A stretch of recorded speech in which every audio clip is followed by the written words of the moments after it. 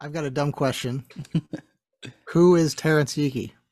Who is Terrance Perfect. Yeakey? He was one of the first responders to the Oklahoma City bombing, which occurred at the Murrah Federal building on April 19th, 1995.